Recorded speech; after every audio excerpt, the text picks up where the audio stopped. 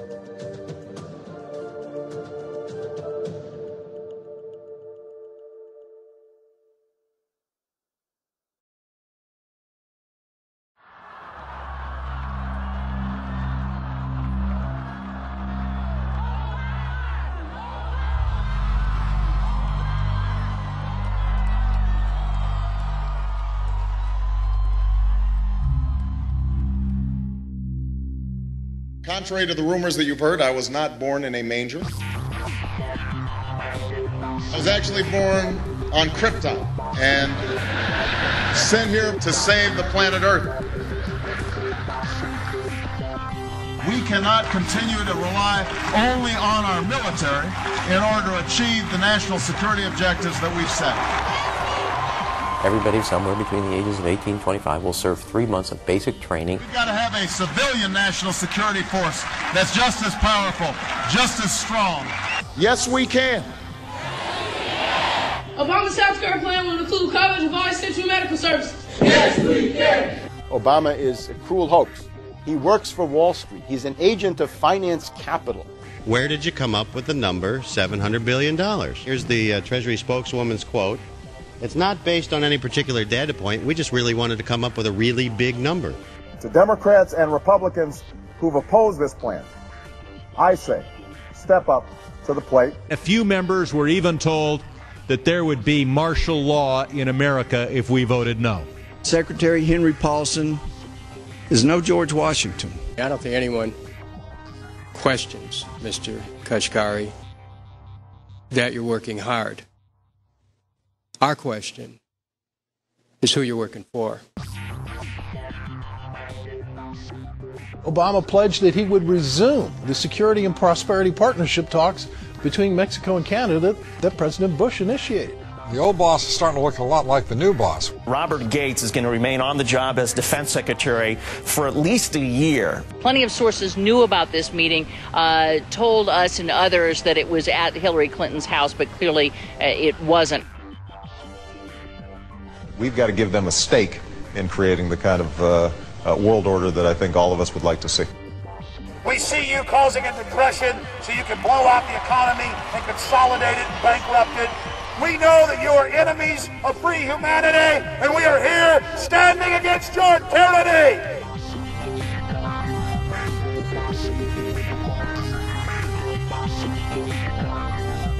The Obama deception.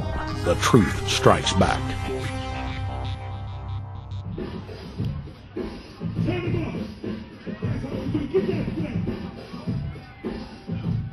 Barack is like the manager of Burger King. All presidents are, including Bush. It's like this. When your fries are cold, if your burger is not done right, you go back to Burger King, America, or your government, and you say, my burger's cold. I want new fries. First, you go to the cashier. That's the courts. You argue to the courts. The courts, if you can't get no justice with the cashier, you say, let me see the manager. I want to go to the Supreme Court. I want to see the president. The manager comes out. Hi, What can I do for you? Now, the manager can override the decisions of the cashier, but you never get to see the franchise owner of Burger King. If you really have a problem with your burger, you need to go see the franchise owner. We need to go to the top or to the bottom. We need to go to where the real architecture of government is. And it's not in a president. It's in a global scheme. Politics in America today is identical to pro wrestling. And what I mean by that is, in front of the cameras and the public, we all hate each other. I'm going to kick my opponent's butt. I'm going to whale him from here to high water and beat the crap out of him. Yet behind the scenes, we all are friends going out to dinner. Went to dinner together. And it's all a work. All intermarried. Show business. It's showbiz. And that's what you have today in politics. The Democrats and Republicans aren't really opposed to each other. Left and right mean nothing. The only thing that counts is, are you working for Wall Street or are you trying to defend the people against the financiers? It's pretty obvious that there's some gigantic financial institutions that have been pulling the strings of politicians in this country for a long time. And just the fact that we have it set up where they can donate millions of dollars to these guys' funds, these guys' campaigns. I mean, how do we not expect it all to go bad? America in 2009 was desperate for change. The past 8 years had been a disaster. Those weapons of mass destruction got to be somewhere. Maybe under here.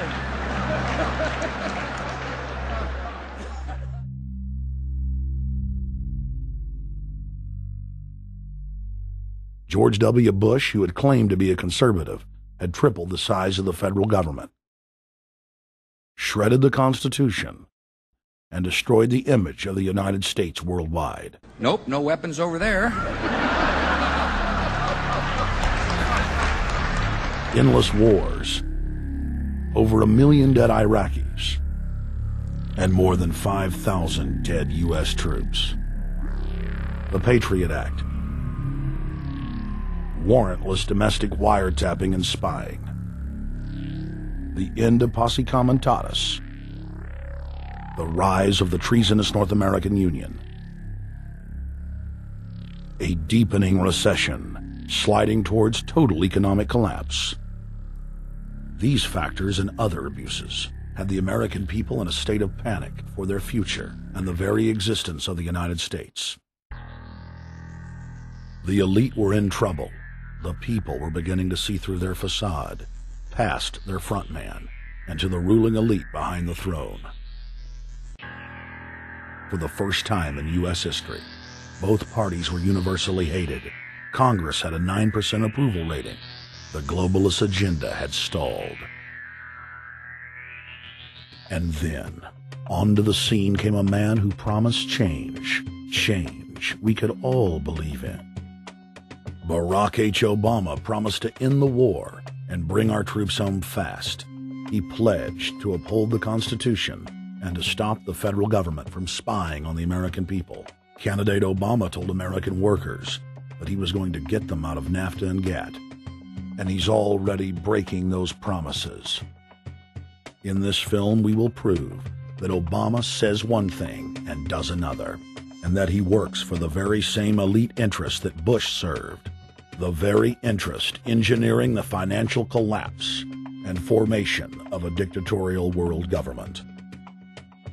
This film is not about left or right. It is nonpartisan. Our past documentary films are among some of the most damning indictments of George W. Bush and his administration that have ever been made. If humanity has any hope of effecting real change for the better, it will not come from the Madison Avenue false reality makers who have cast Barack Obama as the savior of the world. To alter our course from tyranny to liberty, to defeat the corrupt elite, we must get past the puppets and confront the real power structure of the planet. Now we can see a new world coming into view. A world in which there is the very real prospect of a new world order, Webster Griffin Tarpley is an accomplished geopolitical analyst and historian. Among his scholarly works are the unauthorized biographies of George Herbert Walker Bush and Barack Hussein Obama. Since Bush the elder made his speech at the United Nations back in September of 1990 talking about the New World Order, I think I've become confused about what's actually going on in the world. The New World Order is a more palatable name for the Anglo-American world empire. It's the planetary domination of London, New York, Washington over the rest of the world. It's hard to get people to join that or think they have a part in it if you call it the Anglo-American world empire. If you call it the New World Order, then people in India or someplace like that or the European Union might think, well, there's something in that for us too. But that's not what it is. It's the Anglo-American New World Order. It's really the old world order. It's the British Empire morphing into the American Empire. The U.S.-British world empire is what you're going to get. Combines of powerful men have always battled with each other over the levers of power. Gerald Celente is recognized as one of the world's foremost trends forecasters and is the founder of the Trends Research Institute. People that are knowledgeable know that the fight that this country has been waging since its inception is for the central bankers not to take over the country. And that's why people like Andrew Jackson were elected. And that's why people revere people like Thomas Jefferson and others. The takeover's happened, and it's a corporate takeover. Agents of the Bank of England attempted to assassinate President Andrew Jackson on multiple occasions because of his resistance against a private central bank being set up in the United States. And it was something that Abraham Lincoln warned. And this is, by the way, why I believe he was assassinated. This is the Lincoln quote. "The money powers prey upon the nation in times of peace and conspire against it in times of adversity. It is more despotic than monarchy, more insolent than autocracy, more selfish than bureaucracy. I see in the near future a crisis approaching that unnerves me and causes me to tremble for the safety of my country. Corporations have been enthroned. An era of corruption will follow, and the money power of the country will endeavor to prolong its reign by working upon the prejudices of the people until the wealth is aggregated in a few hands and the republic is destroyed." Wall Street has killed Main Street. So I know how unpopular it is to be seen as helping banks right now, especially when everyone is suffering in part from their bad decisions. I promise you, I get it. Up until about the Kennedy assassination and the beginning of the war in Vietnam, the United States is a very powerful engine for world progress. It's the assassinations, the Kennedy assassination, and the others in the 1960s, the beginning of the Vietnam War, and the beginning of the absolute domination of the Wall Street group over every other interest. Nobody else counts except the Wall Street money masters. That has now made the United States into no longer a force for progress, but something very different, often a force for destruction in the world. The military-industrial complex has taken over the country along with the Wall Street gang. If you look also at the people that Obama has put on his appointments list, it's all Wall Street. It's government of Wall Street, by Wall Street, and for Wall Street.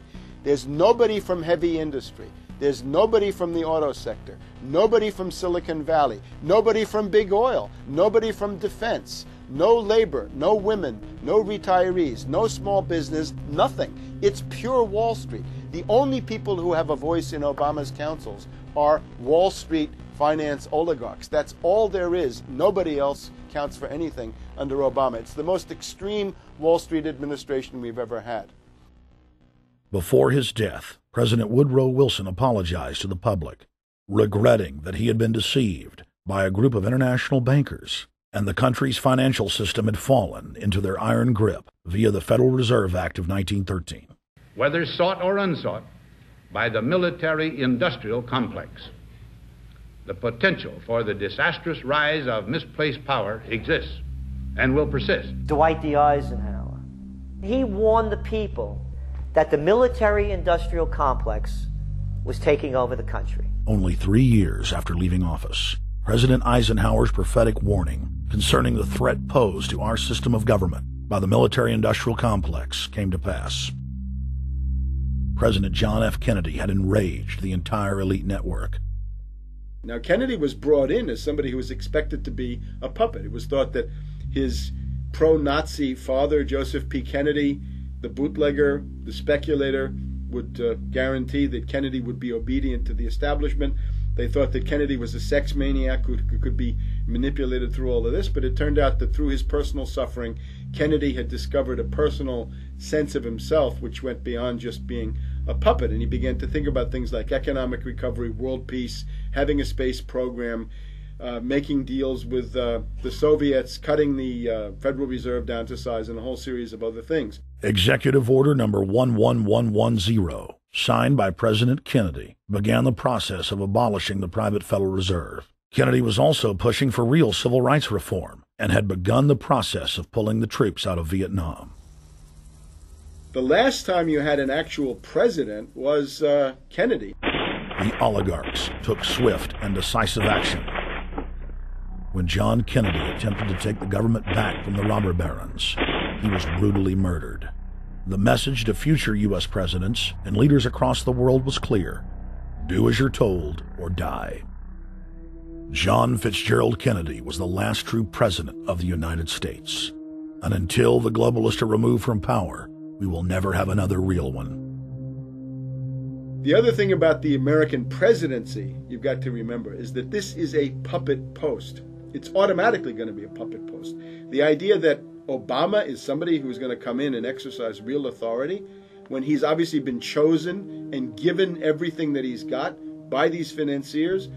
Presidents are now little more than corporate pitchmen who take all the political heat, while the controllers remain in the shadows, safe from public scrutiny.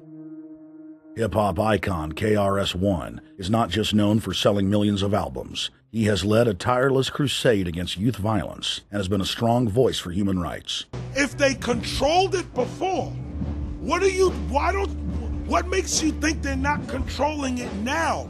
The country was on a verge of revolution. They threw a black man up. Now we like this. They give him the money, they give him the bundling, they give him vote fraud, they give him the media whores, they give him goons, they even have elected officials making threats to put people in jail if they criticize Obama in public. All of this is the mark of a puppet. And that means that he is a puppet, actually more of a puppet than anybody else, more of a puppet than Mrs. Clinton would have been, even more of a puppet than McCain. He's the maximum puppet that we've had certainly since Jimmy Carter.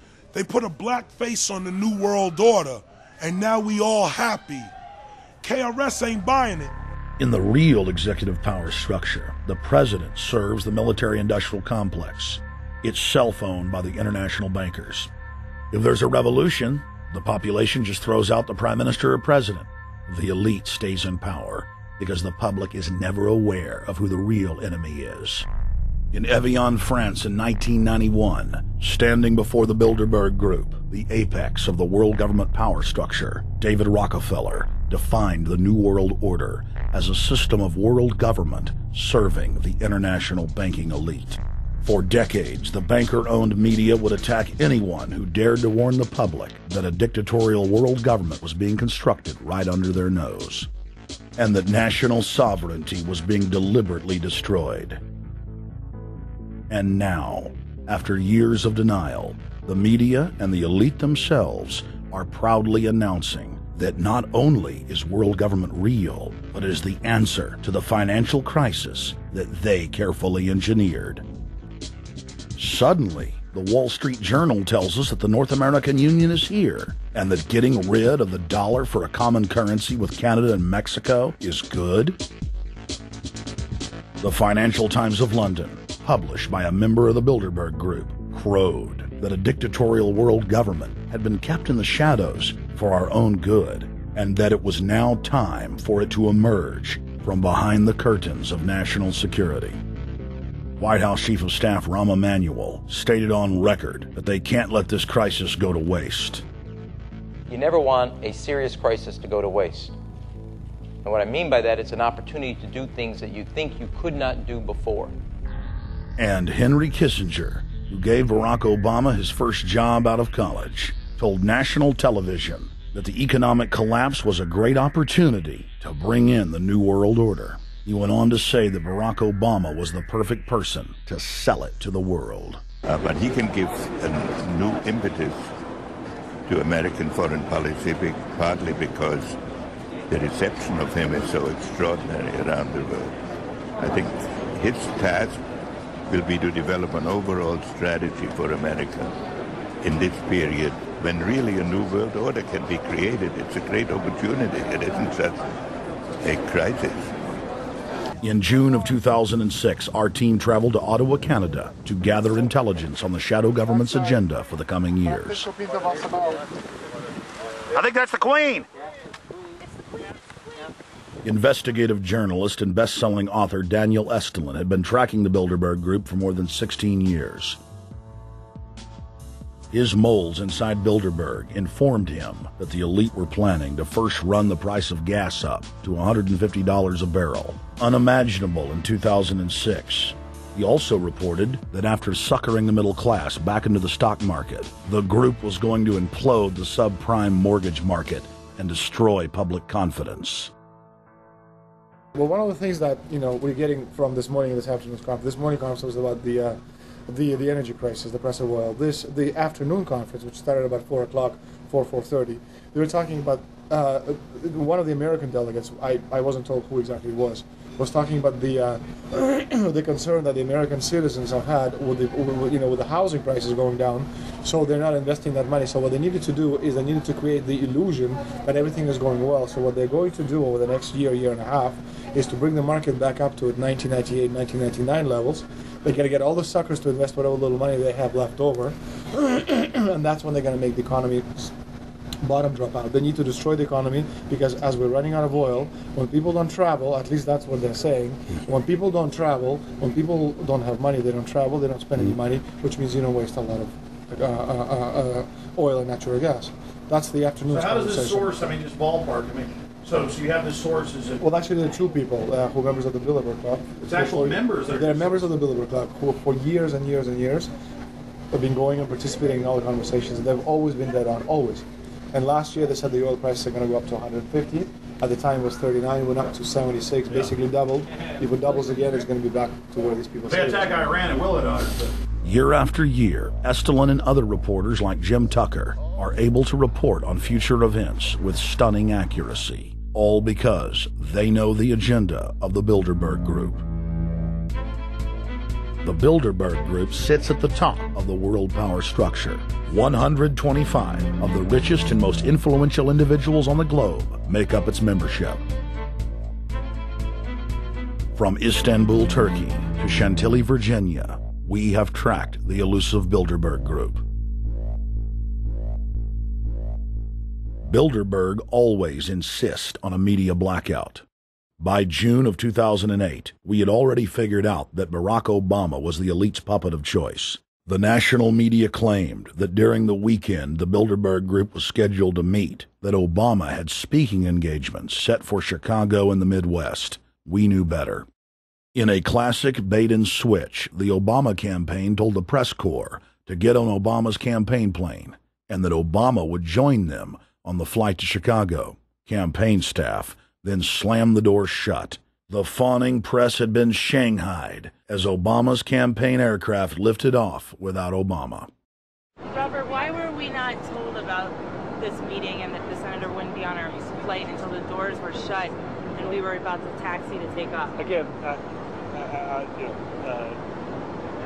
we had a desire, Senator Obama had a desire to do some meetings. Others had a desire to meet with him tonight in a private way, and that's what we're doing. We set up these meetings.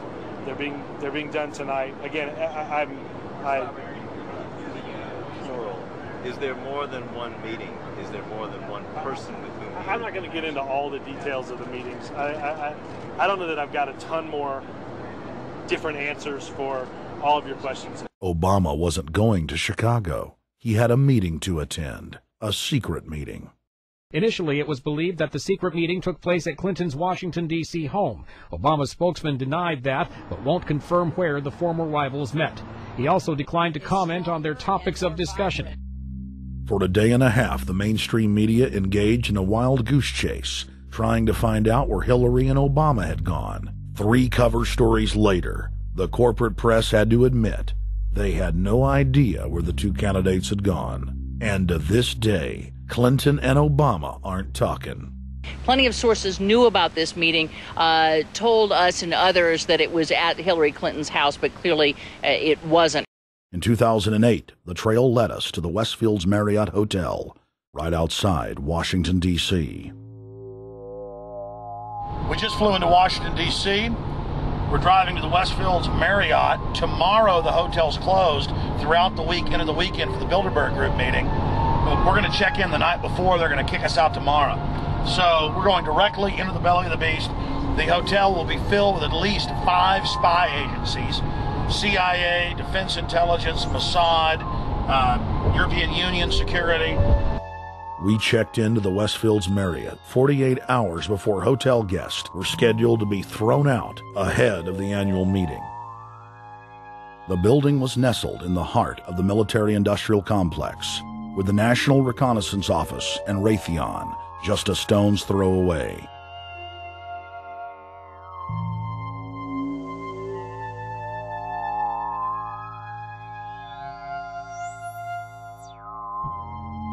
The plan tonight is to try to not get arrested, dodge the security, get in there, get some footage of the elite arriving in the morning, because some arrive before they officially lock it down, and then getting out of the building. That's our plan. I'm also going to be getting a call by a international syndicated radio show, Coast to Coast AM with George Norrie, and all week he's getting briefings from me every night about things as they develop.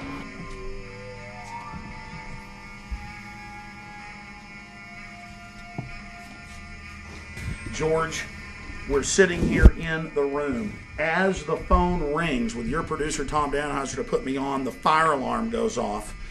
So everybody is exiting the building. I know this is a setup. They timed it exactly when this happened. Open the door. I want them to hear the fire alarm.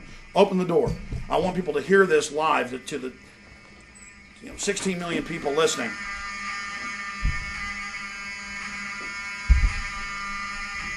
George, do you hear that? Now, they're going to use this as an excuse. The Westfields Marriott, right outside D.C. in Chantilly, they want to use this to flush us out of here. They're very upset. Everybody that covers Bilderberg, I was detained 2 years ago, interrogated, screamed at. They said Bilderberg was upset about me, wanted to stop us. This is guaranteed. Everywhere we go, we're followed. We have another hotel across town as a base of operations. They were there questioning us, getting in our faces. We're being followed everywhere. I need everybody's support right now. I pray to God they don't try to set me up. They may have tried to concoct this as some way to say, look, they didn't leave during a fire drill, assessing me, knowing I would stay and do the interview. But again, the moment the phone rang with Tom Danheiser, the moment the phone rang, the guys answered it, I'm standing there, the alarm goes off. It's going off right now. The guests are exiting the hotel out there. Of course, there's no fire. This is just absolutely insane. I noticed, too, that there was over 100 security people here today, but tonight we got back and it was a total ghost town, and this is what's insane.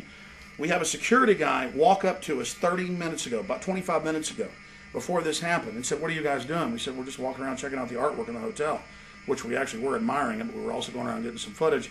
And they said, "Well, no cameras allowed." We said, "Fine." And then he said, "Yeah, we had somebody do a fire alarm a few weeks ago, and me and Rob, my camera guy, were on. Why is he telling us about a fire alarm?" I forgot that part, George. These bastards have done this. I don't know how. They're planning to try to set us up or something, but this is incredible. We are here in the middle of this right now, George.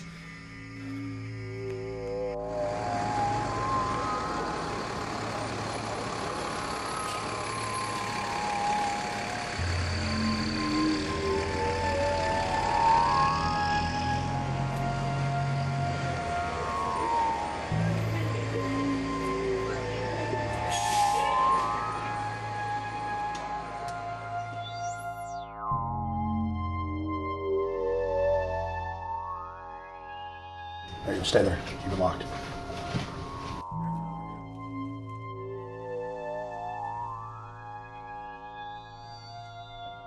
Let's go. Let's get out of here now, Richard. this curve around anymore. We got out of here on exactly the right time. Is this the way out? Yeah.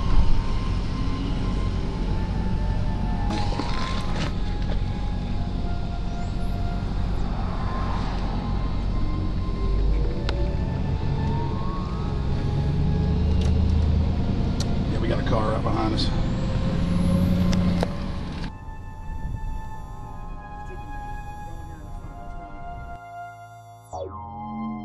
We made about, what, 5 turns and 6 turns, the same car's following us.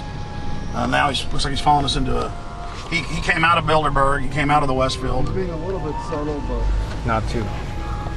So there he is. That's him over there in the blue green, car. Yeah.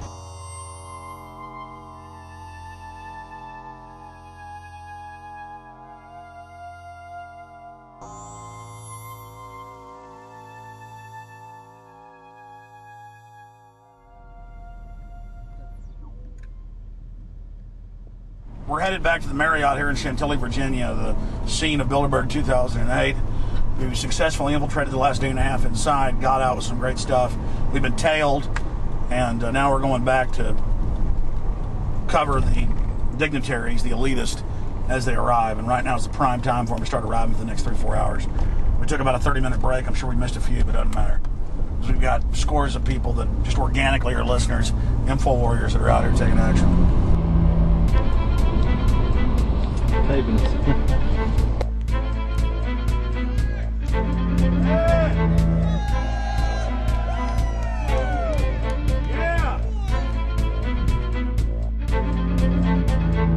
we're going to be out here for the next 3 days while you try to chart the future of our destiny. We're taking our destiny back. You're not our gods or our masters.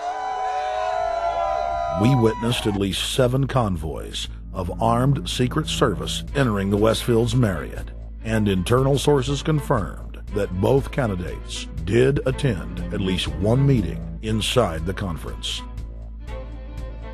While the Bilderberg Group was 100% successful in 2008 at keeping their name out of the mainstream media, they did not fare as well when it came to the exploding independent press.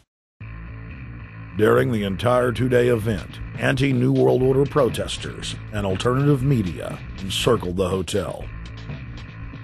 You are being exposed everywhere! From David Rockefeller, from John Edwards, from Bill Clinton! Your game of secrecy is over! You're gonna pay! Get him! It's up close! You piece of filth! You piece of trash! This is Bernanke, man! Bernanke, you're going down!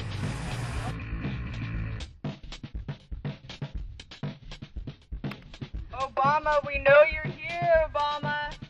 You cleared your schedule for the next 3 days. We know you're in Virginia. Arch criminals! New World Order scum! We are not your slave scum! Brave Americans came from all over the United States and bullhorned the main conference hall at close range as the global power brokers schemed inside. You are criminals! You control the central bank, you control the currency, and you're turning our beautiful country and world into a nightmare! The global elite are desperate to keep their organizational meetings a secret. They are keenly aware that if the population discovers that policy is being developed covertly by powerful special interest, the people will revolt. It is our duty to expose these criminals. It's a criminal act under federal law for federal officials to have private meetings to discuss world policy with non-federal workers.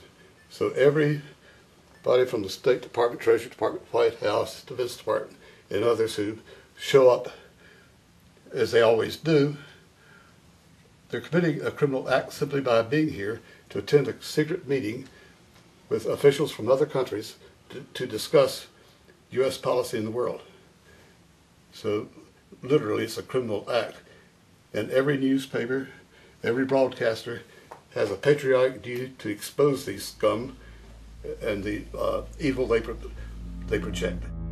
The election primaries served as a great diversion, while the true future course of the nation was being set behind closed doors. You've got, obviously, the Bilderberger Group, founded by the former Nazi Prince Bernhard of Holland. You've got the Trilateral Commission, founded by David Rockefeller's Zbigniew Brzezinski. They're the ones who ran the Carter administration. Everybody in the Carter administration, from Carter and Mondale and Volcker and Brzezinski, were all members of the Trilateral Commission. Founding member of rap sensation Public Enemy, Professor Griff, gave us his view of the Obama phenomenon. Barack Obama's been given a pass by the Blue Bloods. He's been given the okay by certain secret societies for them to let him in. I truly believe imperialism and fascism needs a facelift. And that facelift is going to have to be black. And the reason why I believe that, simply because I think they're trying to go into Africa. Well, they're already in Africa. But they want to totally control all the natural minerals that they're going to need to carry themselves into the 21st, 22nd, and 23rd centuries. You follow me? So I think they have to go through a phase of galvanizing the masses of dark-skinned people that truly believe that change needs to come, but the change that they're talking about is not necessarily change for the better as far as the masses of the people. It's probably a better change for them. It's not going to change for us, the little man on the totem pole. And no one looks at the agenda. Long as he positions himself right, have the right tie on, have the right smile, repeats the slogans over and over and drives it home, the average American is just going to swallow it hook, line, and sinker. And we don't even know what the agenda is. Writing in his 1964 book, With No Apologies, Senator Barry Goldwater said, "The Trilateral Commission is intended to be the vehicle for multinational consolidation of the commercial and banking interest by seizing control of the political government of the United States. The Trilateral Commission represents a skillful, coordinated effort to seize control and consolidate the four centers of power: political, monetary, intellectual, and ecclesiastical. What the Trilateral Commission intends is to create a worldwide economic power superior to the political governments of the nation-states involved. As managers and creators of the system, they will rule the future." Bilderberg issues executive decisions and prime directives to its subdirectorates for implementation. The Trilateral Commission takes the Bilderberg Group agenda and executes it through regional roundtable groups throughout Europe, Asia, and the Americas. The Council on Foreign Relations serves as the managing roundtable group in the United States sector. The Council on Foreign Relations has dominated every administration since the days of FDR.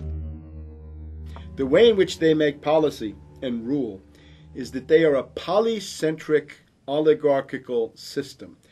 You have to be a finance oligarch. Remember, this is not a society ruled by generals, not by priests, not by bureaucrats, not by demagogues, none of those, but by bankers. Bankers rule, and the bankers set up these institutions. They set up things modeled on the Royal Institute for International Affairs, Chatham House, and the Milner Round Table of the period right after the Boer War, so even before World War I. You had the British setting up these round tables, institutes with publications and conferences, and this is how they make policy. Upon Obama's inauguration, members of the Bilderberg Group, Trilateral Commission, and CFR flooded into every position of power in the executive branch, replacing Trilateral Commission and CFR members who previously filled the positions during the Bush administration. When you look at the U.S. ruling class, you'd have to say that they're a really pathetic bunch of failures and bunglers. They are a miserable excuse for a ruling class. And that's one of the big problems we have, is you go from Clinton to Bush to Obama. What stays the same is the ruling elite that gives these puppets the orders that they act on. And these orders are wrong-headed, let's say, to say the least. They're basically bankrupt. They're going to lead to the collapse of this civilization. What they're doing is using the existence of the United States as a formerly powerful nation state to act out their Wall Street fantasies of world domination and maintaining their capital structures and maintaining their system of looting. And this can't be done. So the basic question is, they've hijacked our country and you got to take it back from them. You've got to drive Wall Street out of the government, and at that point you'd have a reasonable chance of getting back to prosperity and some kind of peace and order in international affairs. We had a chance to speak with economist and author George Humphrey. They have created a power elite, and we're not talking about your the millionaire down the street. You can't even be a member of their club unless you're a multi-billionaire. And friends, this is not about rich versus poor.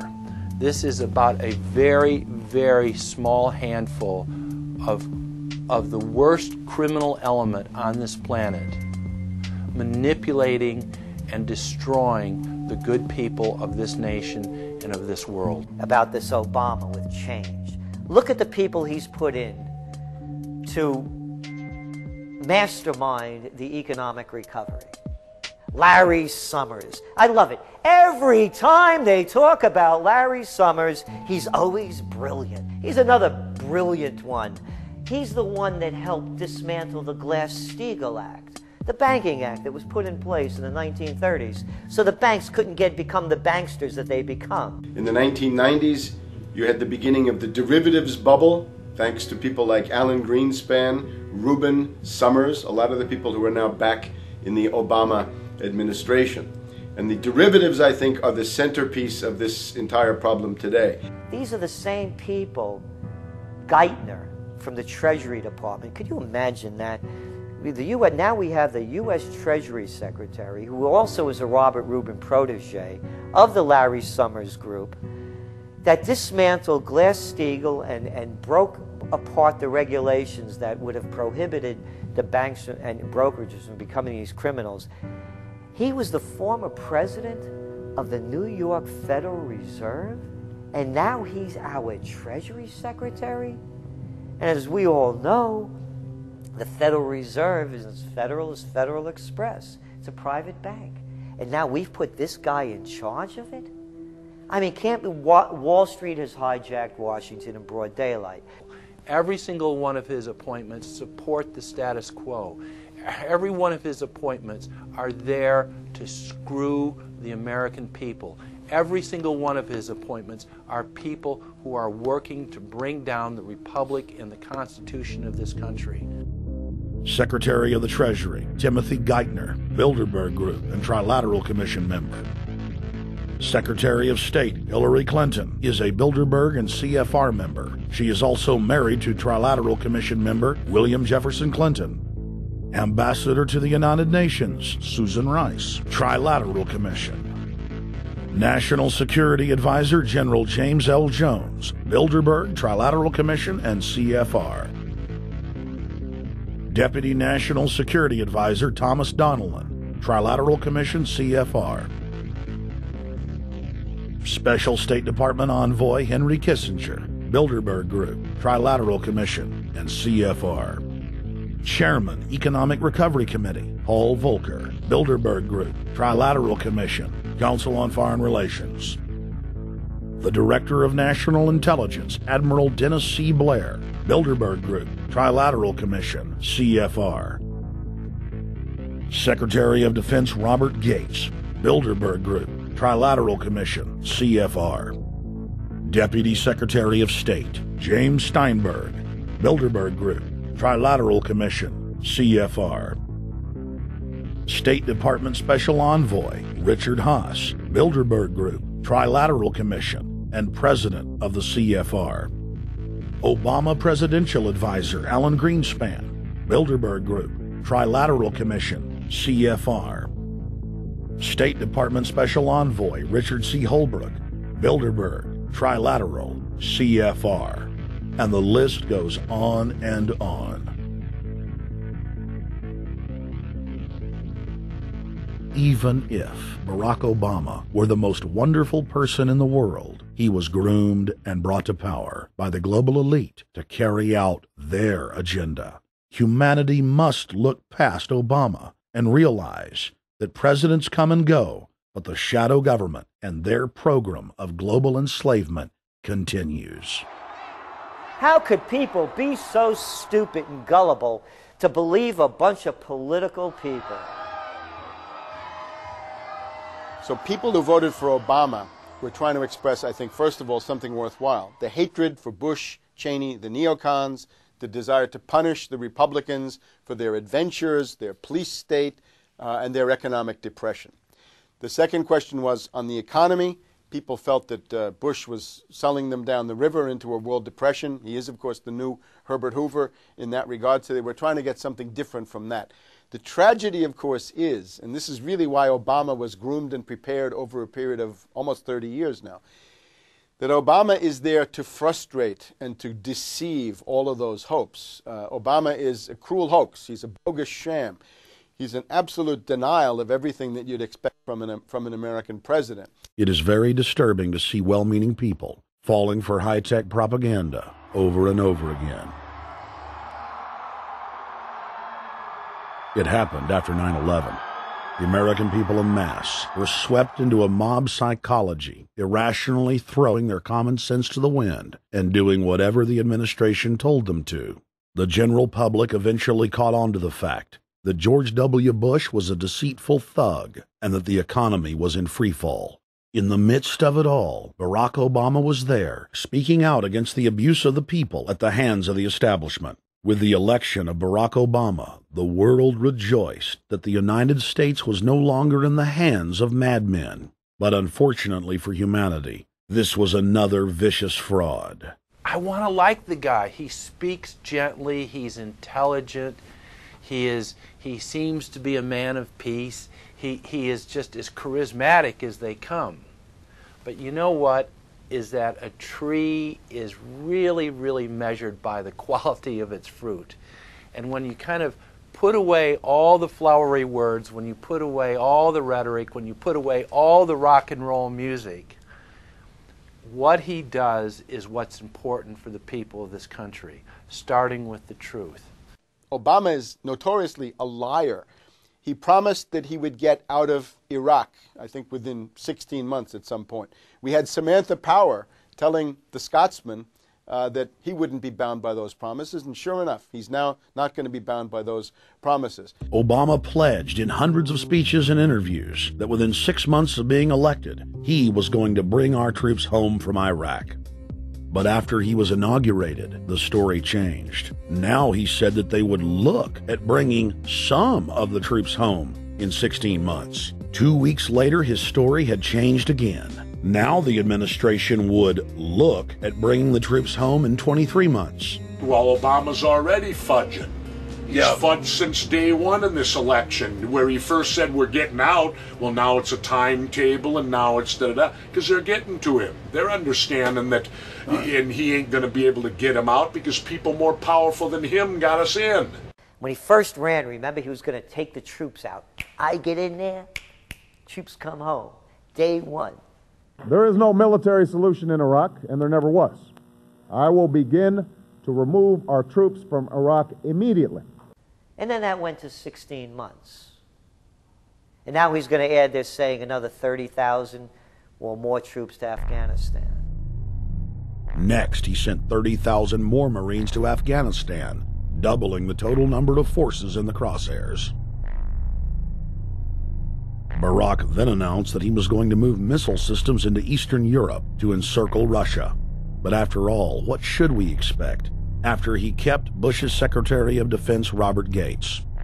The outcome of this policy is if you're constantly meddling near the Russian borders with these fascist creeps, IMF NATO agents like Yushchenko of Ukraine or Saakashvili or Georgia, or these Kaczynski twins in Poland, or various collections of people in Latvia, Lithuania, Estonia, you're tied to these gangsters, and if they decide to start a war, that rapidly escalates into thermonuclear World War III. This is worse than the neocons. Bush and Cheney never got as far as Brzezinski, Soros, and the other people running Obama. Barack Obama swore that he would vote to repeal the Patriot Act, but then he voted for its reauthorization. Obama decried the Bush administration's illegal warrantless wiretapping of the American people. Then he voted to legalize it. Obama pledged that he would filibuster any attempt to give retroactive immunity to the telephone companies, the telecom companies, except he then turned around and voted for that bill. Most people don't know, for example, that he voted to reinstate the Patriot Act and more government wiretapping. Candidate Obama told desperate factory workers in speech after speech that he was going to renegotiate NAFTA and GATT to make it more fair for American workers. It is absolutely true that NAFTA was a mistake. But then his campaign was caught sending out memos to top corporate leaders, telling them not to worry and that it was just campaign rhetoric. We had Obama saying, you know, I'm against free trade. I don't like NAFTA and all those free trade sellouts. We had Austin Goolsbee going to the Canadian diplomats and saying, don't mind him. He's just popping off. That's just election era rhetoric. Doesn't mean anything. Presidential candidate Barack Obama was publicly criticizing the North American Free Trade Agreement in a bid for votes, but privately telling Canadian officials not to worry about it. He said that he was going to bring us peace in the Middle East. He said that he was going to bring us transparency and a balanced economy. He said that he was going to not have lobbyists. He said he was going to clean up government. He said he was going to work for the environment. And point by point by point, within the first month of his inauguration, he has lied and deceived and cheated the American people. The people of the United States and the world were filled with hope that Obama was the real deal when in his first week in office he signed an executive order supposedly closing Guantanamo Bay and other secret prisons. Then the press actually had a chance to read the executive order and were shocked to find that the executive order only said that Obama was thinking about closing Guantanamo in a year. But worst of all, the executive order continued the practice of rendition, which the LA Times called secret abductions. They don't know. They think that he's signed off immediately on closing Guantanamo, but he's allowing prisoners now to be taken to foreign countries and not knowing where they're sending them and to be tortured in foreign countries. They don't know that they kept that provision in there. Obama is now continuing the practice of secret arrest, secret prisons, and most importantly, indefinite detention without trial. When a British High Court said that it was preparing to release secret British and U.S. torture orders that prove that the Bush administration was ordering personnel to systematically abuse detainees, Barack Obama threatened to cut off all U.S. intelligence ties to England. To add insult to injury, he stated that the program was important to national security, not only endorsing Bush's crimes, but continuing them. Obama voted for a reinstatement of the Patriot Act. And by his early deeds already, again, as we saw with the issues of retention, he's willing to send people that have been charged with nothing to be tortured to so-called get the truth out of them.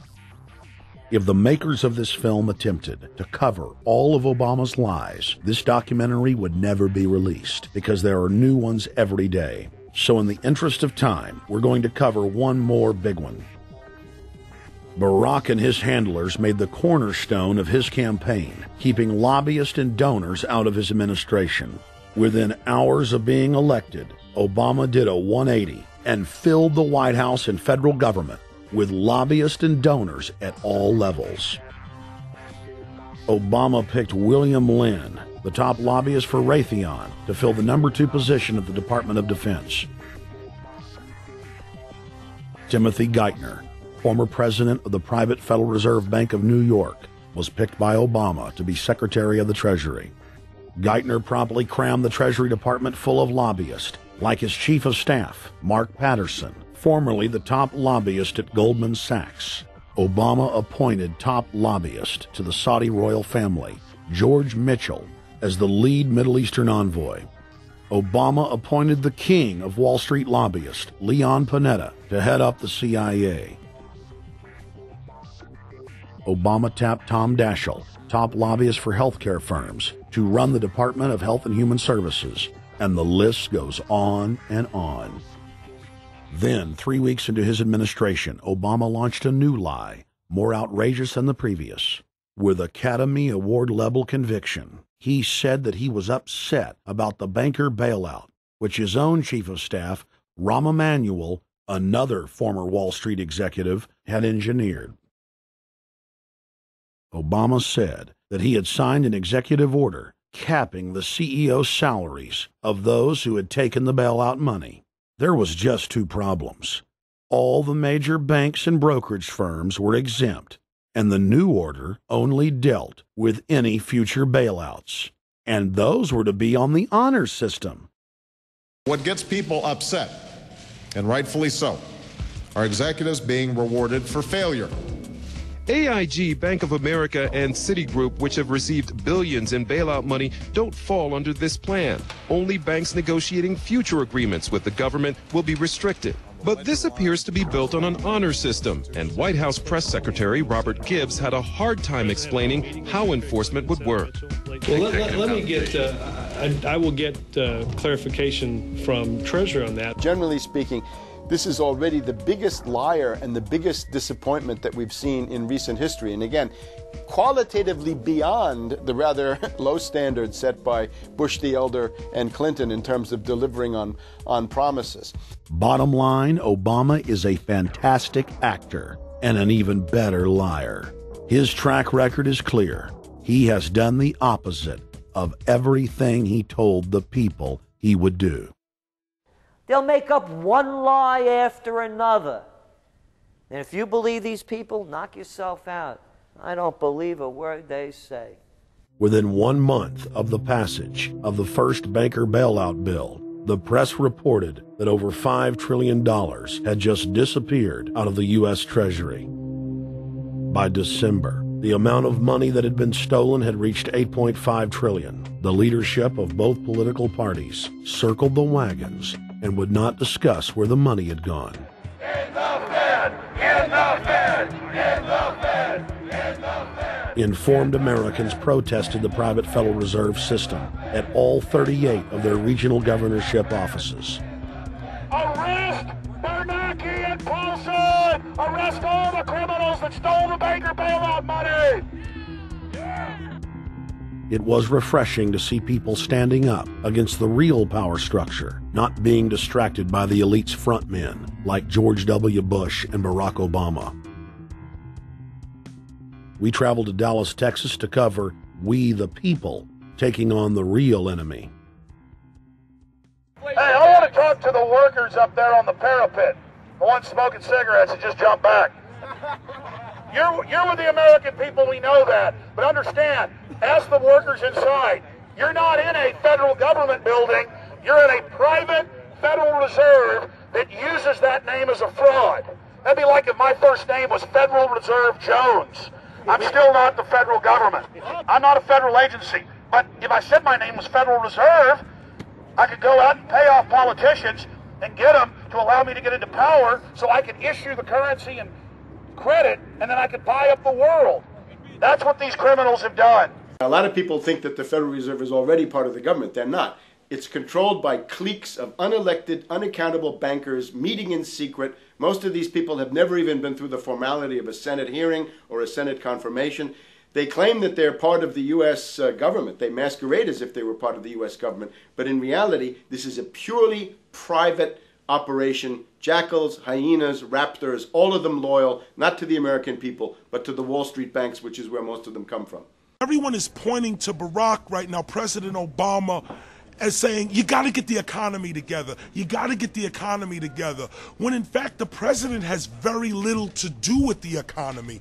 It's the Federal Reserve chairman that at least sets the policy. That's a privately owned company, the Federal Reserve Bank. They set the agenda. These guys are masquerading as a federal institution. They are a private banking consortium, and this is their front, their holding company. The Federal Reserve is not federal. It's a front for a private banking cartel. That's on record in congressional testimony, and they're the ones orchestrating the economic collapse we're seeing right now, so that's why we're here.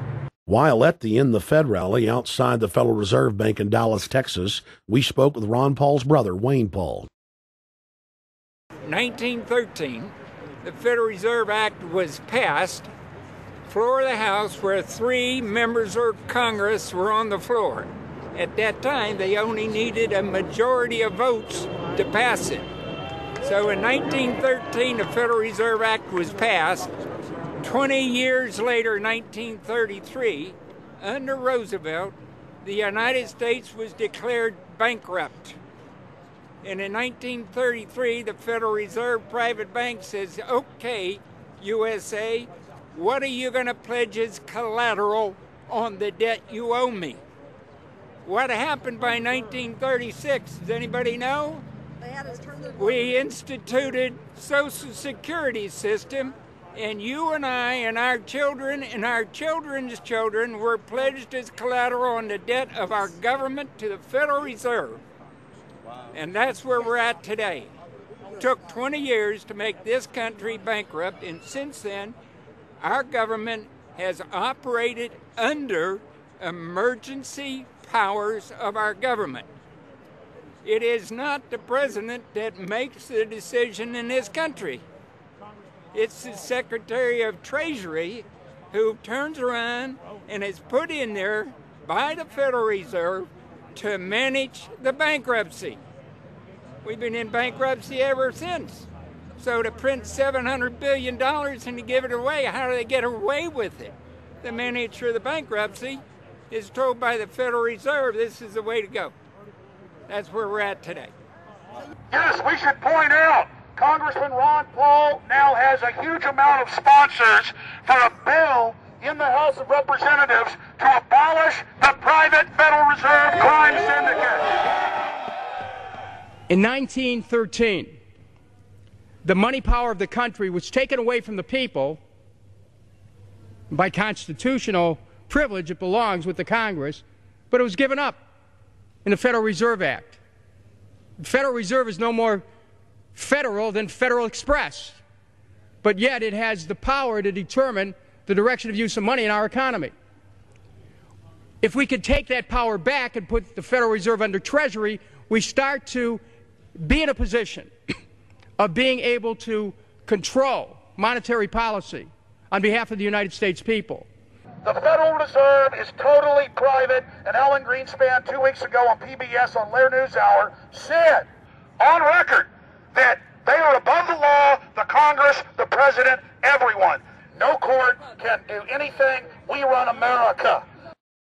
What is the proper relationship, what should be the proper relationship between a chairman of the Fed and a president of the United States? Well, first of all, the Federal Reserve is an independent agency, and that means basically that there is no other agency of government which can overrule actions that we take.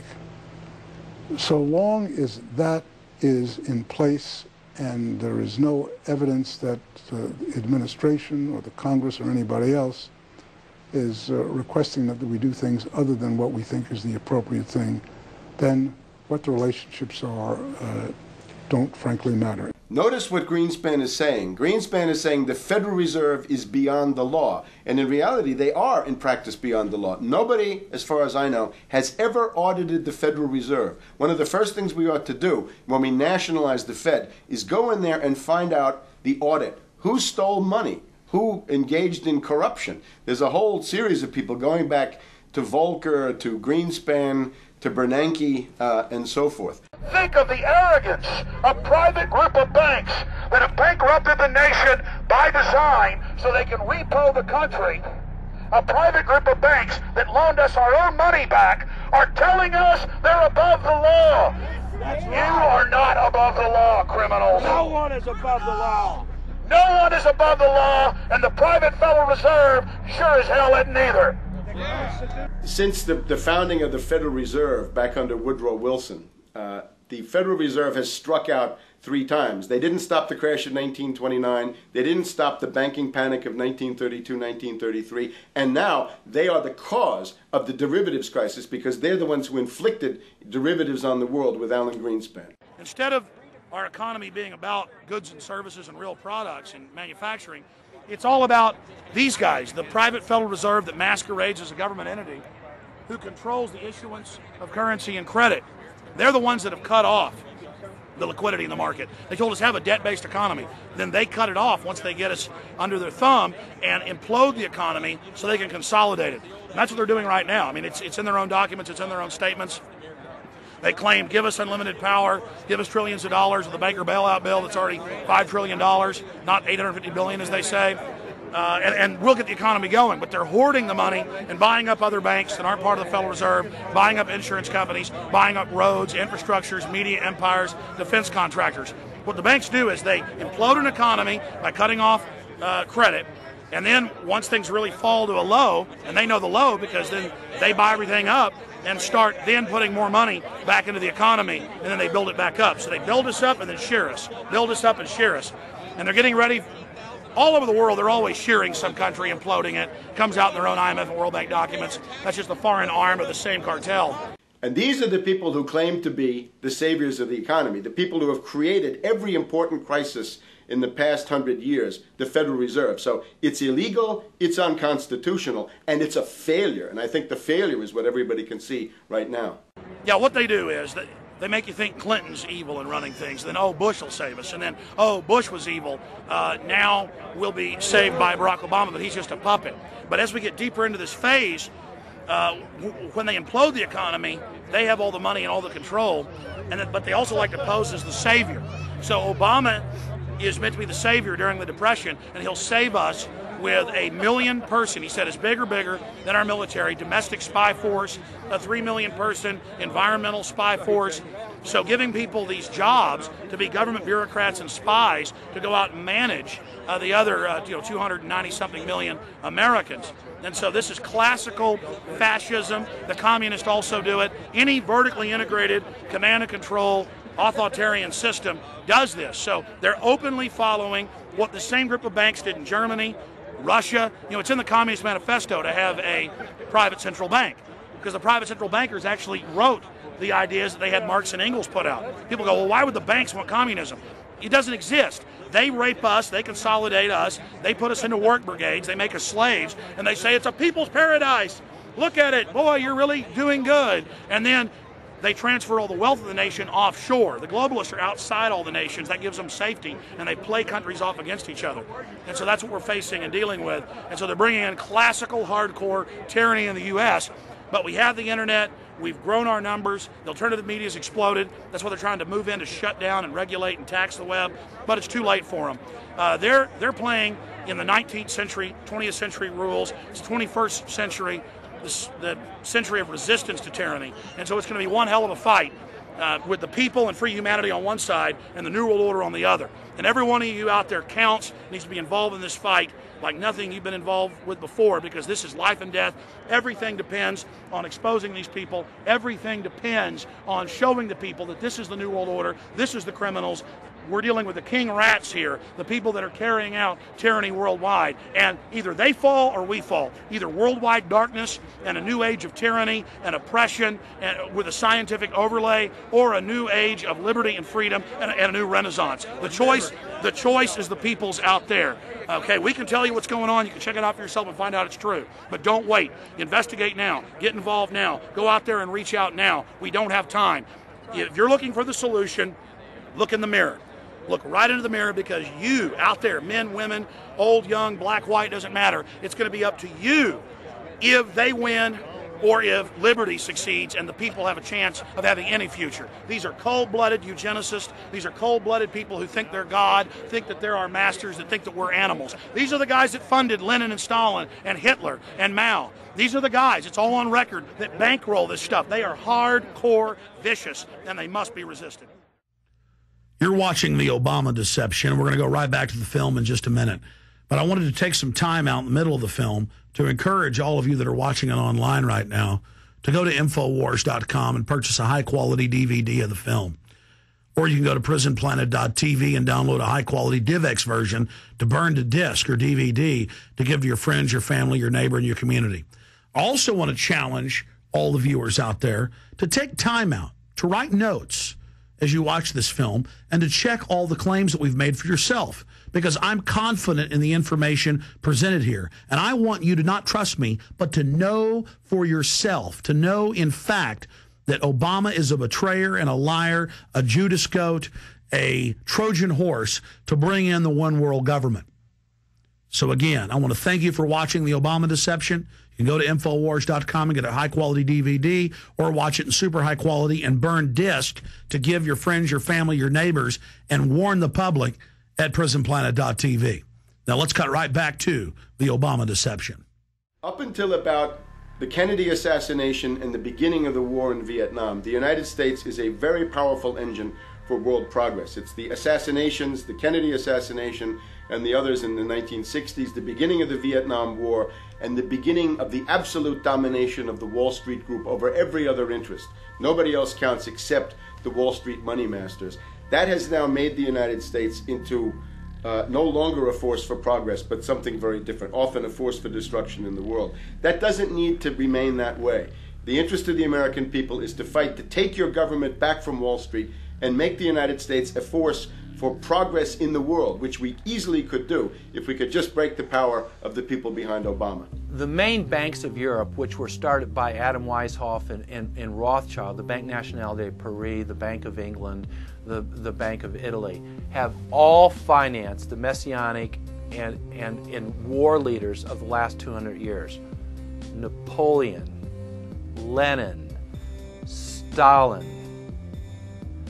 They backed Adolf Hitler. They backed Franklin Delano Roosevelt. And they are backing right now Barack Obama. The banking cartel had established a beachhead in 1913 through the Federal Reserve Act. In 1947, they set up a parallel shadow government through the National Security Act. From 47 on, the national security state began the long process of absorbing federal and state bureaucracies, while at the same time undermining the constitutional power of Congress and dominating the executive branch. By controlling the issuance of currency and credit, the private Federal Reserve was able to buy up most of the Fortune 500. And if a company wouldn't sell, the bankers would unleash federal regulators to run them out of business. Private central banks in Europe, the United States, and England took taxpayer money and loaned it at over 30% interest to third world nations. The bankers would then bribe the leaders of those countries not to pay back the loans. Their third world puppets would sign agreements stating that when the country defaulted, the banks would be given all the natural resources and infrastructure of the once sovereign lands. But worst of all, the countries would pledge future taxes paid by the people in perpetuity as profit to the private banks. By the year 2000, there were few nations that had not fallen to the designs of the money power. The globalists were now ready to start their final phase of world government takeover, the destruction of the Western nations' economies. To carry out their final takeover, they first removed banking regulations like the Glass-Steagall Act in the late 1990s. This allowed their front companies to issue unlimited credit to the world and to set up colossal Ponzi schemes, the likes of which the world had never seen.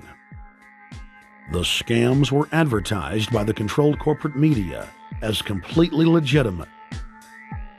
Because of the fantastic returns, private investors, corporations, state and local governments invested heavily. They had taken the bait, hook, line, and sinker. To destroy confidence, in late 2007, the bankers themselves began to badmouth the scams they had created. Next, the central bankers cut off the tsunami of fiat money that they had been using to pump up the bubble. When Congress and the public refused to write the finance oligarchs a blank check, the bankers began to engage in financial terrorism.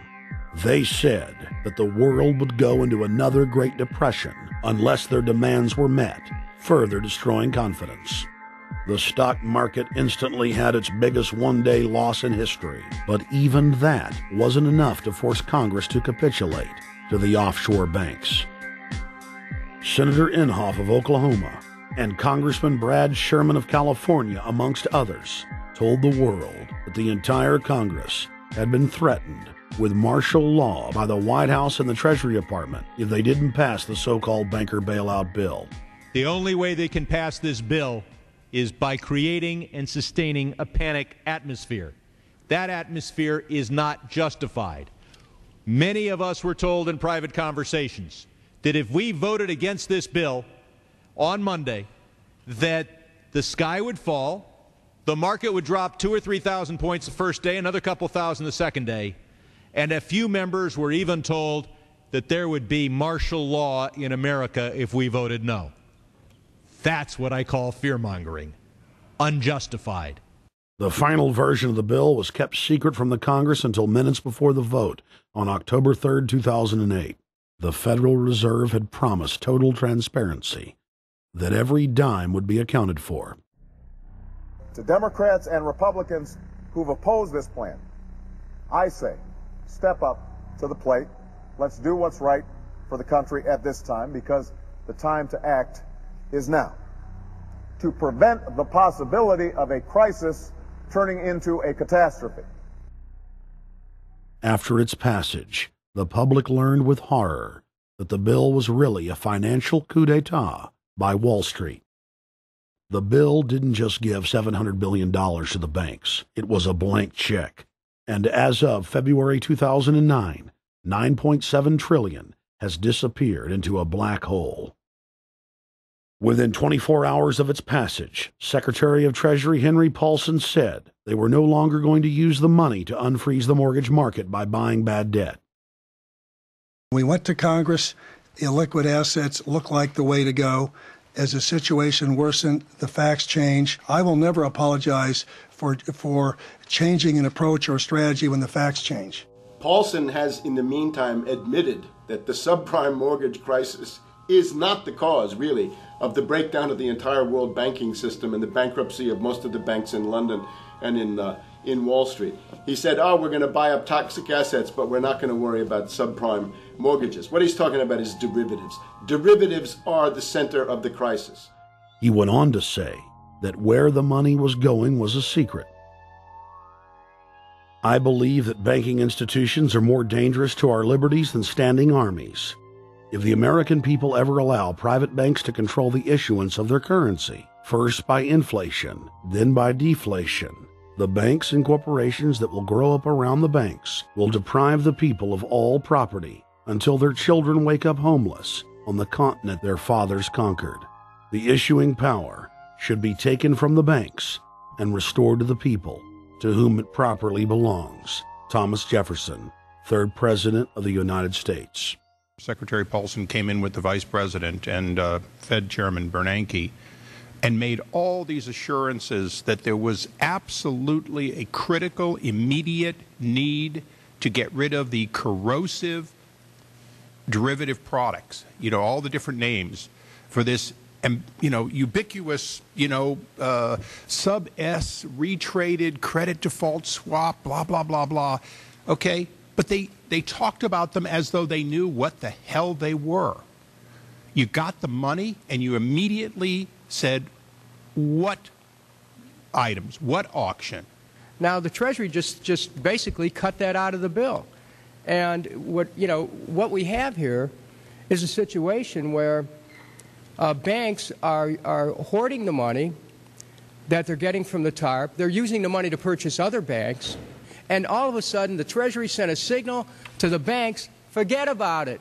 We're going to give you the money that you want, and you do what you want with it. Unless you direct it specifically, it's not going to happen. I don't think anyone questions, Mr. Kashkari, that you're working hard. Our question is who you're working for. Throughout its passage, President Bush and Senator Obama worked in tandem to get Congress to pass the bill, without even having time to read it, despite the fact that in major polls, 98% of the American people were against the bill. The leadership in both parties were for it. And I really want to commend Barack Obama, because as we were involved in the this and that and different provisions of the bill to persuade people, he really gave them confidence that this was the right decision for the American people, even though it wasn't, in our view, a great bill for them to vote on. I want to take a particular moment to also thank an individual who's not here, and that is Barack Obama, who made numerous calls not only to all of us, but to members of our caucus and helped us gather the votes on the Democratic side to pass this legislation. Bankheads then bragged to the press that they were hoarding the bailout money and using it to buy up smaller, healthy banks and insurance companies. Their plan was working like a charm.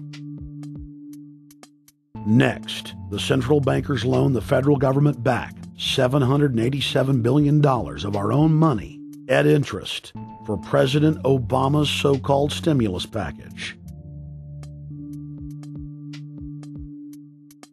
And just like the banker bailout, Congress was given less than an hour to read the 1,070-page-plus stimulus bill.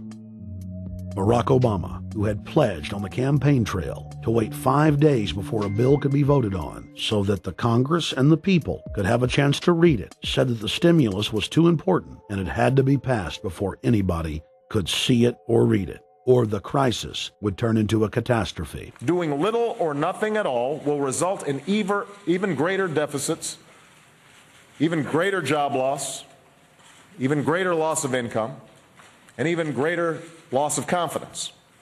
Those are deficits that could turn a crisis into a catastrophe, and I refuse to let that happen. After its Friday passage, in gangster fashion, President Barack Obama took a 4-day vacation and said that there was no rush to sign it. The spending bill was really a takeover bill, designed to further federalize the states and to pay off rich donors that had donated to both parties. As the world slid deeper into depression, the bankers celebrated the fire sale that they had created. I believe the phrase burdens of the office is overstated. Yeah, it's kind of like, why me? Oh, the burdens, you know. Why did the financial collapse have to happen on my watch? It's just pathetic, isn't it? Self-pity. And I don't believe President-elect Obama will be full of self-pity. With their access to unlimited fiat capital, they could now buy up sectors of the world economy not already controlled by them. For over a century, the Anglo-American establishment had worked to bring the world system to this point: artificially engineered global bankruptcy. In an address before the Trilateral Commission in June of 1991, David Rockefeller laid out the elite's ultimate goal. The supranational sovereignty of an intellectual elite and world bankers is surely preferable to the national autodetermination practiced in the last centuries. Now that the bankers were holding the world hostage, they issued their ultimatum. The only solution to restart the global economy would be to set up a planetary government ruled by a new Bank of the World, a Bank of the World owned and controlled by them. Suddenly, hundreds of prominent publications announced the solution: the people's only salvation. Time magazine, in an article titled "The New World Order," said that the new super bank would control the world's currencies and set interest rates, and that the new bank would, quote, knock the heads of bad countries like the United States. At a meeting of central bank heads and finance ministers dubbed Bretton Woods II, the plan for world government was unveiled by the very bankers that had engineered the collapse. Formerly sovereign countries would now pay their taxes directly to the banking cartel. Hundreds of new carbon taxes, controlling every facet of human activity, would only be the beginning. Now all the elite had to do was to sell the public on accepting the final phase of their takeover. And it's Obama's job to sucker the public into standing down so the bankers' agenda can move forward unhindered. Never before in U.S. history has the media gotten behind a president like they are behind Obama. The press has pulled out all the stops, bestowing a crown of infallibility upon Obama as the savior of the people. The elite are betting everything they've got on Obama's charisma and hoping that he can sell the world on their program of tyranny. Yes, there have been differences between America and Europe. No doubt there will be differences in the future. But the burdens of global citizenship continue to bind us together. A change of leadership in Washington will not lift this burden. In this new century, Americans and Europeans alike will be required to do more, not less. Partnership and cooperation among nations is not a choice. It is the only way. We've got to give them a stake in creating the kind of world order that I think all of us would like to see. In truth, Obama is not simply continuing George W. Bush's policies. He is radically expanding them. I thank President Bush for his service to our nation. This film has documented the painful fact that Barack Obama's agenda is the complete opposite of what he has claimed it to be. Now we will reveal what Barack Obama and his controllers' true agenda is. Number 1. Bring the United States under the complete regulatory control of a private offshore superbank known as the Bank of the World. More than 100 new taxes are now being developed under the umbrella of curbing greenhouse gases. The new taxes will be paid directly to the private bank consortium. At the producer level, taxes will be paid on farm animals' flatulence. At the consumer level, there will be carbon taxes on all forms of meat, beef, poultry, pork, and fish. All cars will be fitted with satellite tracking boxes that will tax driving by the mile. And an added tax will be placed on all fossil fuels, including motor oil and natural gas. All plastic products will have a carbon tax added. Outdoor space heaters and fireplaces are to be taxed. All electricity produced by coal-powered plants will be taxed. Under the cap-and-trade system, citizens will be forced to pay taxes on thousands of products to private cap-and-trade services owned by Al Gore and other elitists. There will be taxes on light bulbs, water, trash pickup, air travel, train travel, bus, ship, medicine, steel production, mining, clothing, laundry, asphalt are just a few of the new taxes to be levied. But to truly transform our economy, to protect our security and save our planet from the ravages of climate change, we need to ultimately make clean, renewable energy the profitable kind of energy. So I ask this Congress to send me legislation that places a market-based cap on carbon pollution and drives the production of more renewable energy in America. That's what we need. The notion of anthropogenic global warming is a fraud. In other words, the idea that the planet is getting warmer and that human activity is somehow responsible is a pseudo-scientific fraud. It's a big lie. It's a monstrosity. Remember the Nazis, they had race science, race hygiene. They said Aryan blood is different from any other kind of blood. This was, of course, idiocy, a fantastic piece of nonsense. Today, we got something similar. Global warming caused by human activity, and the answer to that is carbon tax plus cap and trade, according to the wishes of Al Gore, Prince Charles, and basically the entire world banking community, the world oligarchy. What they're trying to do with that is to perpetuate the current system where bankers rule the world, financiers rule the world, and the rest of us get the crumbs from the table. But remember, if you try to put on cap and trade and a global warming carbon tax with the idea that you're going to save the polar bears, what you're going to do is destroy human society. You're going to cause genocide on a massive scale. The deaths will be measured in the hundreds of millions and indeed in the billions. Just the idea of global warming means that there'll be no development for Africa, no development for the poorer parts of Southeast Asia, and no world economic recovery of any kind ever in our entire lifetime. So it's important to expose and fight the pseudo-scientific fraud of global warming. One more point about this. You don't need a climatologist to know that this stuff is a fraud. I'm a historian. I can tell you, in the last 1,000 years, we had a period of very warm temperatures called the medieval warm period, where all kinds of grapes and semi-tropical stuff was growing very far into the northern hemisphere. That was about 1100, 1200. It happened to correspond with an all-time maximum of sunspots. Right now, we can say that we're going into another maximum period where there'll be some warming, but we're well within the limits of the medieval warm period. About 1600 to 1650, there was an ice age in northern Europe. The North Sea was filled with ice. The German and Dutch ports and the English ports were filled with ice. That corresponds to an all-time minimum of sunspot activity, the Spörer minimum and the Maunder minimum. So this is largely got to do with solar activity. We can see that other planets, not just the Earth, are warming slightly as a result of increased solar activity. But we're well within the minimum. So what the oligarchs claim to be an open and shut scientific case is a piece of pseudo-scientific nonsense, and it should be rejected.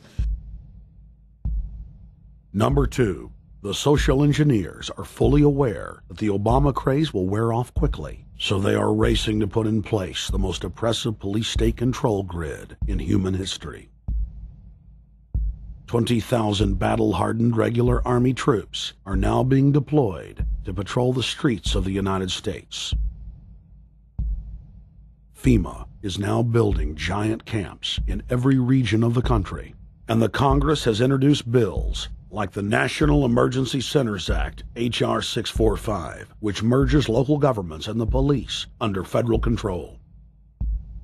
And as we all know that have watched these things, they're ready for the riots. With these detention centers that are being opened up around the country, with state police training for riot control in the event of economic calamity and food riots, they know what's going on and they're prepared for it. So people better also prepare for it themselves. Anyone that's not prepared for what's going to happen, they deserve what they get, because there's enough information out there pointing to the problems, and they should take all precautionary actions. Next, Obama ordered the Defense Department to issue DoD Directive 1404.10, establishing a 1 million person civilian army under his control. Simultaneously, Obama launched USAService.org. The new website deceptively masquerades as a federal agency, but in reality is a recruiting tool building a separate, completely private army outside of government that takes orders directly from Obama's controllers. Barack Obama has refused to rescind Presidential Decision Directive 51, signed by George W. Bush. The directive plainly states the president is a dictator and that Congress is ceremonial. We cannot continue to rely only on our military in order to achieve the national security objectives that we've set. We've got to have a civilian national security force that's just as powerful, just as strong, just as well funded. President Obama and his Chief of Staff, Rahm Emanuel, have repeatedly stated on the record that all Americans below the age of 64 will be forcibly conscripted into federal service. Citizenship is not an entitlement program. It comes with responsibilities. Everybody somewhere between the ages of 18 and 25 will serve 3 months of basic training and understanding in a kind of civil defense. Now, it doesn't always have to be service in uniform. One of the things that if you talk to our generals, they are desperate for is a civilian counterpart to our military forces. So is this compulsory then? Well, you have to, in a sense, it's required of everybody, 18 to 25, 3 months, and at some point at that point you do it. Obviously, I'm not going to say perfect legislation. We'll work that process through. You could do it during a college summer, or you could do it after high school. If you have a demagogue with a fanatical mass movement of personality cultists who is imposing the program of a group of extreme bankers and finance oligarchs, that's fascism. Obama's transition site, change.gov, proclaimed that middle school and high school students will be forced to serve the federal government. Fascism is gutter up, streets up, hooligans, thugs, fervently idealistic students, swarming adolescents, just the kind of thing you see around Obama. The way you get a population to enslave itself when the police and the army are no longer enough to do that. So I think that's if you're a left liberal, it's time to open your eyes to that. All young Americans between the ages of 18 and 24 will be conscripted into a paramilitary domestic security force. If Obama has his way, Adults and seniors will also be forced into other forms of service for the betterment of the homeland. Number 3, disarming the American people. Obama operatives in the Congress have introduced more than 10 bills that would end the Second Amendment as we know it. H.R. 1022 would allow the new Attorney General Eric Holder the dictatorial power to ban any gun he wishes at will. In 2008, before the Supreme Court, in the D.C. gun ban case, District of Columbia versus Heller, Holder argued for the complete disarmament of the American people and that only the military should own firearms. H.R. 257 would ban all youth shooting sports, including YMCA and Youth Olympic shooting clubs. H.R. 45 would force all gun owners to undergo federal psychological screening, registration, and testing to keep their firearms. White House Chief of Staff Rahm Emanuel has proposed the extrajudicial banning of any American on the fraudulent no-fly list from owning any firearm. That is, if you are on the no-fly list because you are known as maybe a possible terrorist, you cannot buy a handgun in America. Over 25,000 Americans are added each month to the no-fly list, which numbers over 1 million people who have not been charged or convicted of any crime. It's a case of mistaken identity for a 5-year-old boy from Normandy Park. He had trouble boarding a plane because someone with his same name is wanted by the federal government. King 5's Mimi Jung is live at SeaTac Airport to explain. Mimi. Lori, it's hard to believe that a 5-year-old could be considered a threat, but that's exactly what happened here at SeaTac last week when Matthew Gardner showed up for a flight to LAX. As 5-year-olds go, Matthew Gardner is about as harmless as you can get. But when he and his mom checked in for their flight at SeaTac last week, Matthew was considered the criminal. If you're on that no-fly list, your access to the right to bear arms is canceled because you're not part of the American family. You don't deserve that right. There is no right for you if you're on that terrorist list. And even though this Matthew Gardner is only in kindergarten, TSA workers still conducted a full-blown search. They searched all of our belongings. They took everything apart piece by piece.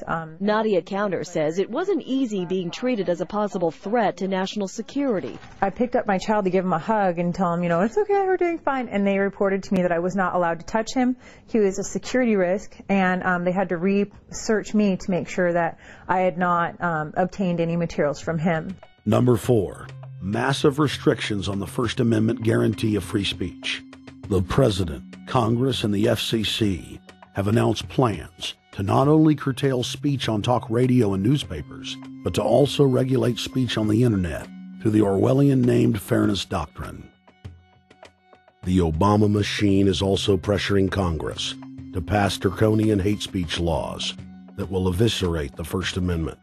Number 5, they plan to further federalize health care so that the government can dictate what kind of care citizens receive. Modeled after the British system, this includes rationing care and restricting what procedures the handicapped and elderly are eligible for.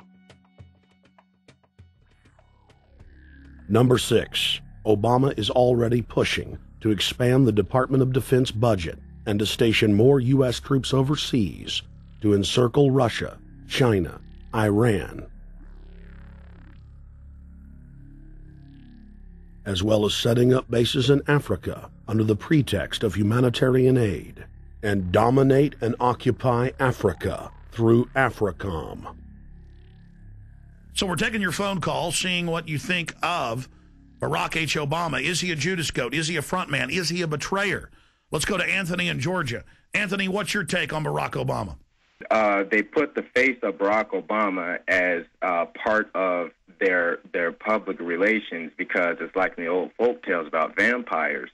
A vampire cannot force his way into somebody's house. It's against some kind of metaphysical law. So the vampire has to persuade the resident of the household to open the door and invite him in. So they're going to look at the peephole at Barack Obama, which looks like them and appears to be on their side. They're going to say, okay, here's my ally. Let me open the door and let me let this person in And then Barack Obama is just, of course, a front man for the American empire, where he's going to have the entire U.S. Navy, the entire U.S. Army, and the entire U.S. Marines under AFRICOM command. And, of course, he's going to turn it into a new Iraq, and he's going to turn it into a new Afghanistan. Every operation that you see going on in Iraq and Afghanistan is going to propagate to the poor countries of Africa.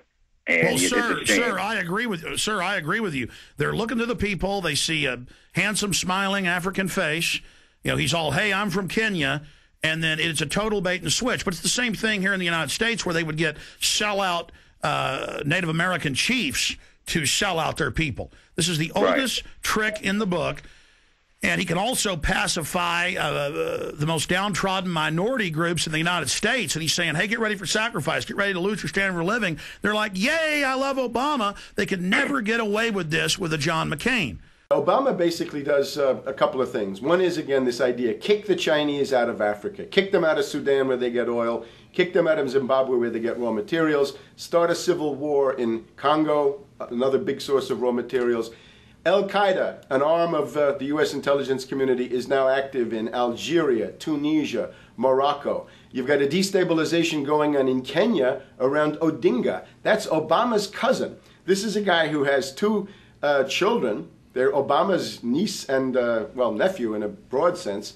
And one of them is named Raul, and the other one is named Winnie, after Winnie Mandela, who did the necklacing and political assassinations in South Africa. So this Odinga is essentially a CIA destabilizing operation in Kenya, and he's got a Odinga Islamic Alliance to crush the Christians in Kenya, but this also reaches into Ethiopia, it reaches into Uganda, Congo, Tanzania, and a whole bunch of other countries in that region. So all of Africa is a battlefield in flames between the U.S. and the Chinese, with Obama leading the charge to kick the Chinese out for geopolitical reasons. Number 7, radically expand federal control over family farms and ranches through the Animal ID and Premises ID system. Number 8, accelerate the merger of the United States with Canada and Mexico under the Security and Prosperity Partnership. He is also accelerating the transfer of remaining federal authority to unelected quasi-governmental bodies like the World Trade Organization.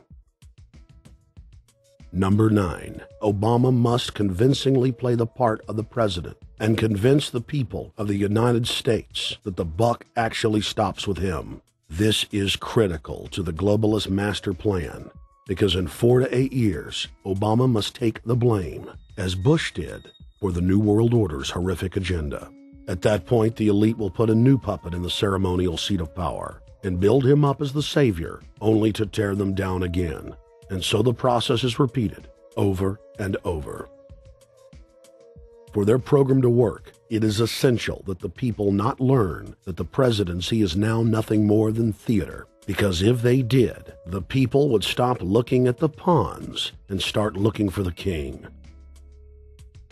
Through this system of deceit, the elite's criminal agenda can continue forever, because the people waste all of their political energy debating the media spectacle instead of investigating the globalist agenda.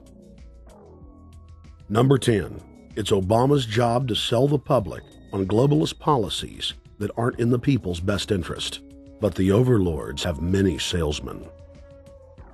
His most important function is to protect the criminal oligarchs from prosecution while they loot the economy worldwide, start new wars, and engage in torture. They're called Generation O, and they were the key to Barack Obama's White House win. During the campaign, Barack Obama used the internet like no other candidate before him, harnessing the energy of millions of his supporters. But the question now is, what to do with this young, eager, energetic army? This gives Barack Obama and his administration contact information for so many people, so next time he needs to push his legislation, he can contact all these people. Kennedy-esque. I feel as though this was like when John F. Kennedy was elected. Shouting, smiles, and tears. This is the best day of my life! It was the scope of Obama's victory that was most impressive. I saw a photograph of Obama playing basketball. And I said, you know what? I see him as a leader. And that's the world that's in his hands. Own a piece of history, commemorating the day the world changed forever. His confident smile and kind eyes are an inspiration to us all. In summation, Barack Obama is a Madison Avenue created fad.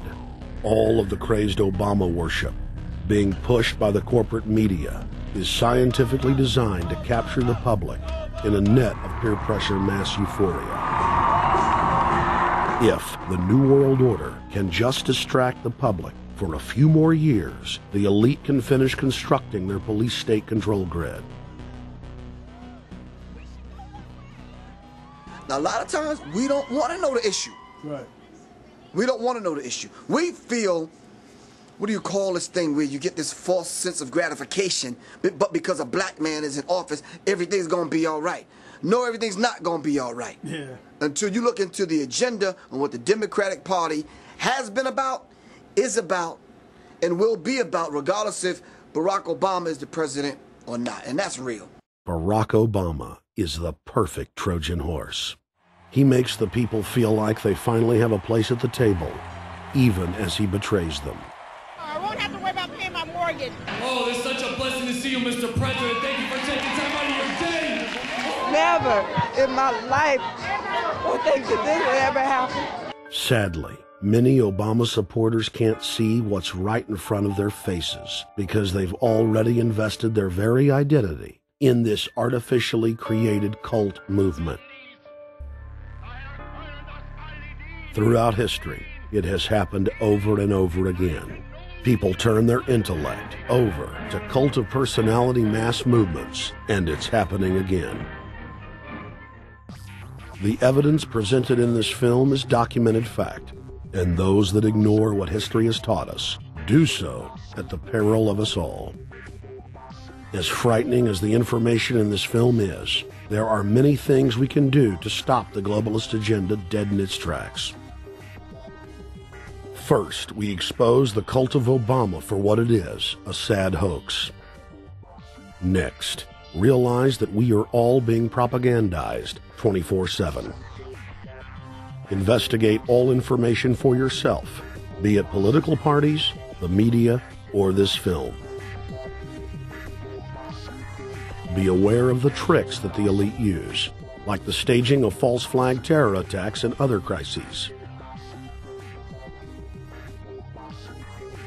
Rediscover the Constitution and Bill of Rights. Promote a culture of true liberty. There is a reason the internationalists are attempting to destroy the sovereignty of all 50 states. They know it is one of the biggest threats to their domination. The federal government has been completely hijacked by foreign interest, and more than 25 states have recognized this fact and are moving to block the New World Order at the state level by declaring their 10th Amendment powers. But most important of all, there is a huge awakening taking place in the United States and across the world against the globalist agenda. Free people everywhere are joining together and saying no to corruption and tyranny and no to world government. This is the center of endurance, and endurance is what wins wars. Not how many people you kill, but how long can you endure. George Washington lost almost every battle he had, but he endured. He out-endured the British. And that's how the battle was won. Endurance. And each and every one of you watching this, every single one of you, is just as important as the people who were our founding fathers. As that you are just as important as the Sons of Liberty who met in the 1770s to philosophize about freedom, to philosophize about a republic, to philosophize about a truly free country with a republic. There's 1 billion people on the planet. It only takes one to change it. Are you the one? There may be everybody in your classroom bugging out. Your whole school may be on fire with kids wild and bringing guns in. But are you the one? Nature has a way of abundance. Nature puts out a lot of stuff looking for the one. So if you're going to go along with the trend of let's just kill each other, let's disrespect each other, then you're part of nature's plan as well, to be part of just the excess. But if you think more of yourself than just being the excess, you'll do more for yourself. Are you the one? Everybody's not gonna make it, but you have an opportunity to save yourself. Well, we don't have to look back thousands or even hundreds of years to see how dangerous this present-day situation is. We can look back to Bolshevik Russia. We can see the takeover by the Bolsheviks talking about the people's revolution, talking about the positive change. And Lenin came in, and then Stalin. The fact is that over 40 million Russians between 1925 and 1940, good Russians, people who were Christians, people who had their own businesses, people who were educated, they were exterminated because they had their own business, because they were educated, because they believed in God's law. We can look over at Germany. Germany was in a very, very terrible economic situation, and this very charismatic leader called Adolf Hitler comes in. He makes the roads good, and he promises a better life for the people. And within 10 years, you see a completely nationalized, centralized, dictatorial situation where millions and millions of people were exterminated. And then we can go to Maoist China. Mao came in, he promised change, he promised a better life, and within 5 years, 60 million Chinese were exterminated. They don't teach that. They don't teach that in the schools these days, and it wasn't that long ago. And I pray to God that this will not happen in the United States. And the way it won't happen is if you and your friends and all of us together take action to say, no, this country is too precious, it's too wonderful, it's too good of a place to lay down as a victim. Greatness could arise once we break the shackles of the government that's holding us back. One thing America has more than any other country is an entrepreneurial spirit. One thing we have more than any other country is the ability to be innovators. You know, if I was born in Italy, I wouldn't be the trend forecaster I am today because I would have been locked into a culture of thinking one way. We have that freedom of expression and freedom of thought that could free us to create greatness again if Big Brother doesn't come down on us harder.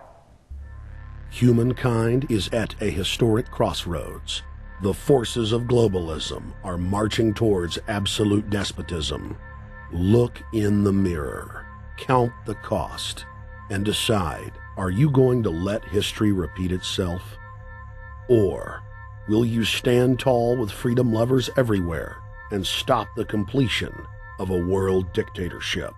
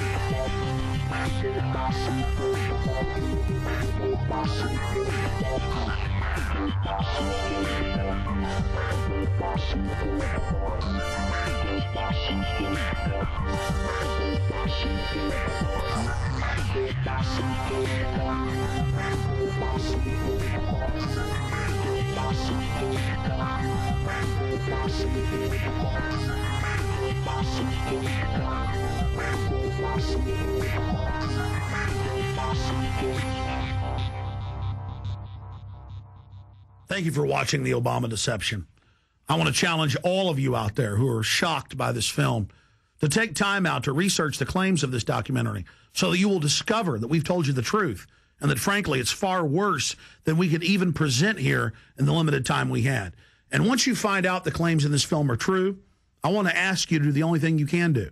Spread the word. Warn your friends and family, your neighbors, about this deception, about this betrayal. We have to warn the people that Barack Obama, despite his fancy teleprompters and his silver tongue, is nothing more than a New World Order frontman, a pitchman, selling you tyranny. Please get the high-quality DVD at Infowars.com. Make copies of it. Get it out to people. Wake them up. Let them know the threat. Let them know what the New World Order and the global banking system is doing. Download high-quality copies at prisonplanet.tv. Whatever you do, get the truth out to the people. Because as Thomas Jefferson said, all that evil men and tyrants need to flourish is that good men and women do nothing. So we cannot stand here idle while this treason is taking place, while this betrayal is unfolding. Thank you so much for watching The Obama Deception.